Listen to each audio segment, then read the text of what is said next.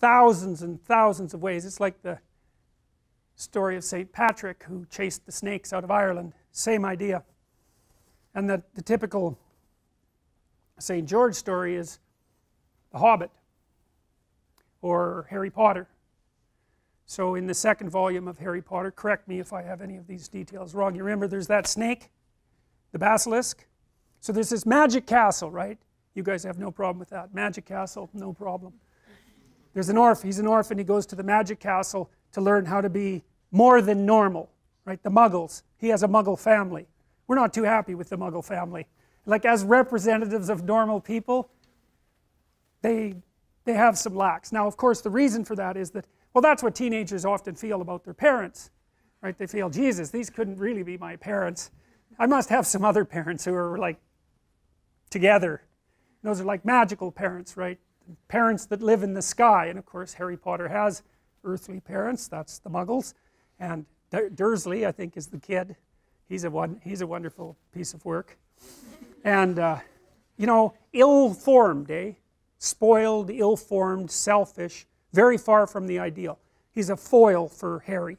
And of course, he's appreciated and doted on, and Harry is actually punished for his virtues. Well, that's a classic story, right? To be punished for your virtues. I mean, if you look at the story, the central story in Christianity, the central story in Christianity is about someone who is precisely punished in the worst possible way for the highest possible virtues. And that's what it makes it an archetypal story, because there isn't anything more unfair than that. And so it's a limit, in a sense. It can't be worse than that. Being punished for being, you know, unworthy, it's like, yeah, well, at least makes sense. But to be punished because you have your act together and you're a good person, that's real punishment. And that's what happens to Harry. So luckily he finds out that he's magical, which is quite convenient, and off he goes to wizarding school. And you know, that's actually like going and studying the humanities.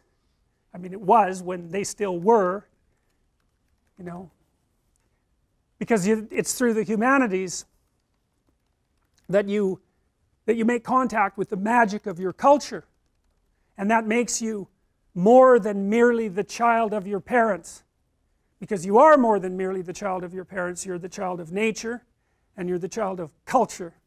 And until you understand what that means, understand that you have two sets of parents, like the divine hero always has two sets of parents, you can't construe yourself properly as an individual. You're not situated properly in the world.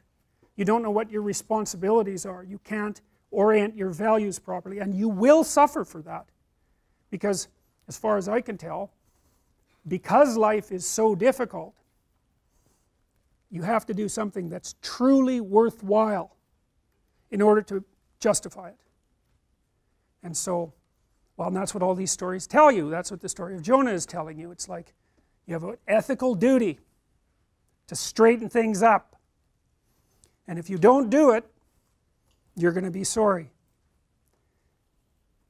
And that story is echoed everywhere. Well, now St. George, well, let's go to Harry Potter. That's what we were talking about. So he goes off to the magic castle, and he's learning to be a wizard. And he's kind of an interesting character, eh? Because he's not really good. And we find out, I think that's because, doesn't he have a piece of Voldemort in him? Isn't that what happens? Yeah. And that's what that means, is that to be good, truly good, you can't just follow rules. That's very clear in the Harry Potter story. And you also have to be able to understand malevolence. And in order to understand malevolence so that you can withstand it, you have to understand that part of you that's malevolent. Because if you don't, you're naive. And if you're naive, you're easy pickings. And so that's a Jungian idea too. And the Jungian idea is that part of personality development is to understand your shadow. And the shadow is those things about you that you do not want to admit to. And you can learn about your shadow by reading history. You know, you can read about Auschwitz. You can read about the concentration camps in Russia. And you can imagine yourself as a guard instead of as a heroic rescuer of unfortunate victims, which would be very, very unlikely. And once you can imagine yourself as a guard, which is a terrifying thing to do, then you understand something about yourself.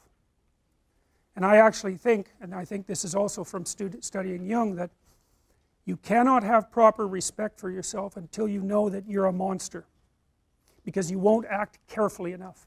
You know, if you think, well, I'm a nice person, I'd never do anyone any harm, it's like, you're no saint. You can be sure of that. And the harm that you do people can come in many, many ways. And so, if you regard yourself as harmless, inoffensive, nice, well, why do you have any reason to be careful?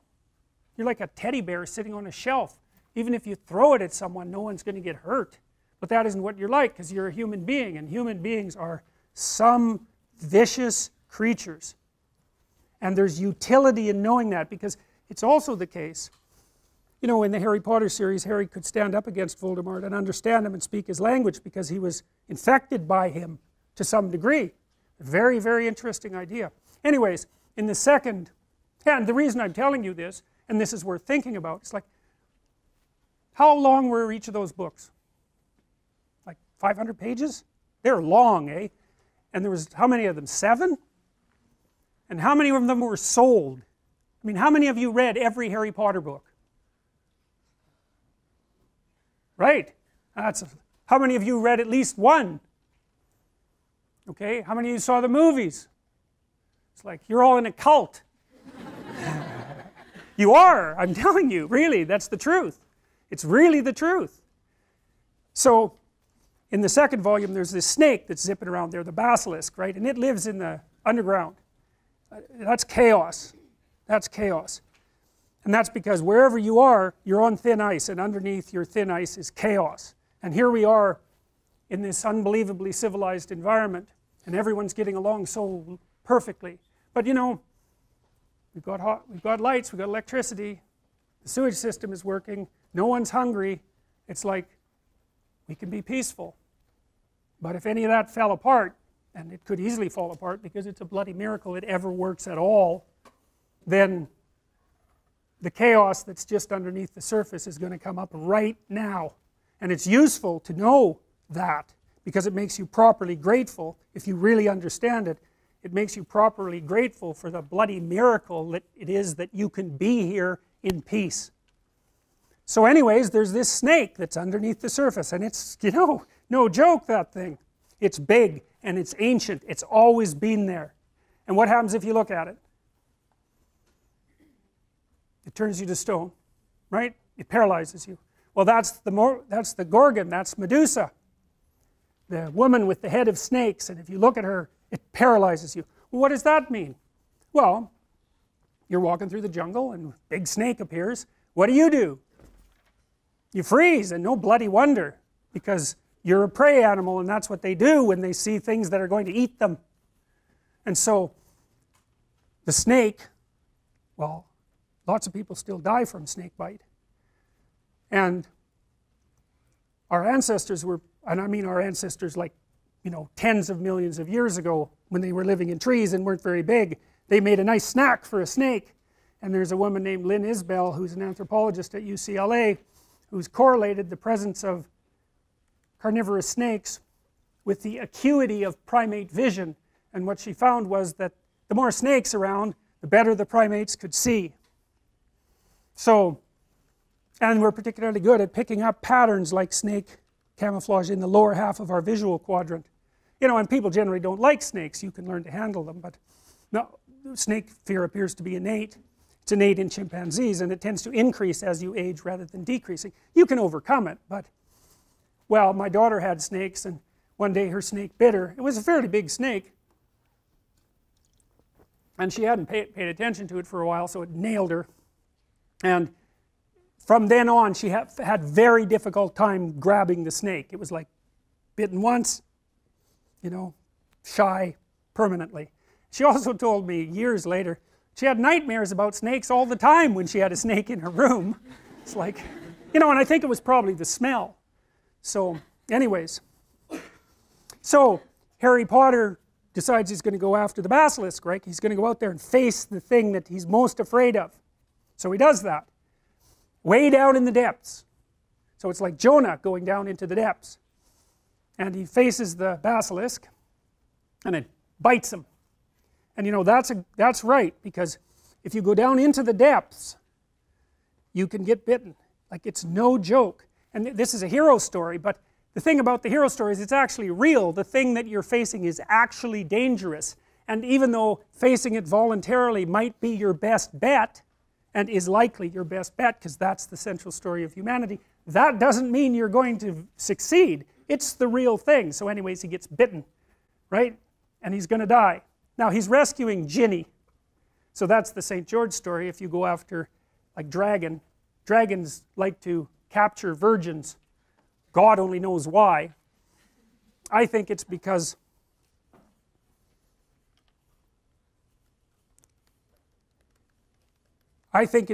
one of the things that male humans have done from the beginning of time is chase the damn predators away. And I suspect that the males from God only knows how long ago, who were particularly good at that, were rewarded with female attention, and why the hell not? So it's deeply rooted inside of us, that idea of facing the unknown and freeing the woman. So the idea there is that if you, it's a male idea in large part.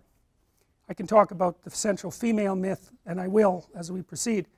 The idea is that if you're the sort of person who can stand up against the unknown and the frightening, then you're also likely, if you develop into that sort of person, then you're also likely to develop into the sort of person that other people will find attractive. So, you know, and that's why Jung believed that inside the shadow was the anima, which is like a female figure. And so his idea was something like, you know, if you watch movies, there's always this beta male guy, if they're romantic movies, and he's a nice guy, and he's the friend, and you know, the woman tells him everything, but she doesn't like him a bit. She likes the guy who's like got an edge, and who's capable of, I would say, mayhem, but at least of aggression. Now that doesn't mean she wants him to be aggressive, but what it does mean is that she wants him to be able to be aggressive. That would be good. And so he's the romantic target, and so he's the person that's incorporated the shadow, and he's someone that is respectable and perhaps useful. And so, well, that's a very old story.